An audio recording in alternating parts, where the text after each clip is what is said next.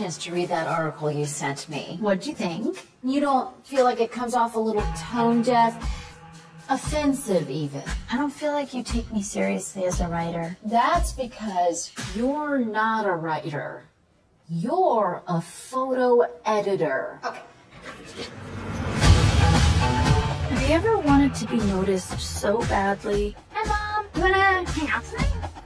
Oh. You didn't even care what it was for? Colin! Oh, shit. What up, honey? Danny, from work. Danny. Yo, Colin! I love your videos, man! Thanks, B. So, what are you? I'm a writer. I'm looking to develop my work by traveling and going to Paris for it.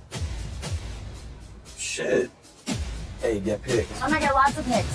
Yeah, I'll throw them all up on the gram. Right. Shit. Hey, Mom! I got invited to a writer's retreat in Paris. Yes, really.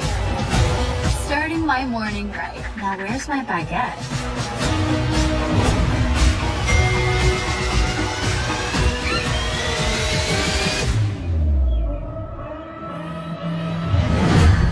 We have some breaking news at this hour. A string of terrorist attacks struck Paris this morning, leaving dozens dead and many more injured. Fuck. Click 2677 now drive. Danny? Danny, she's okay. We are here with the girl of the moment. You've been blowing up our Insta feed. Speaking of bombings. Really glad you're not dead. Me too. Isn't she so strong, everybody? Oh my god, you're the girl from the Paris attacks. Let's not forget the signature red beret.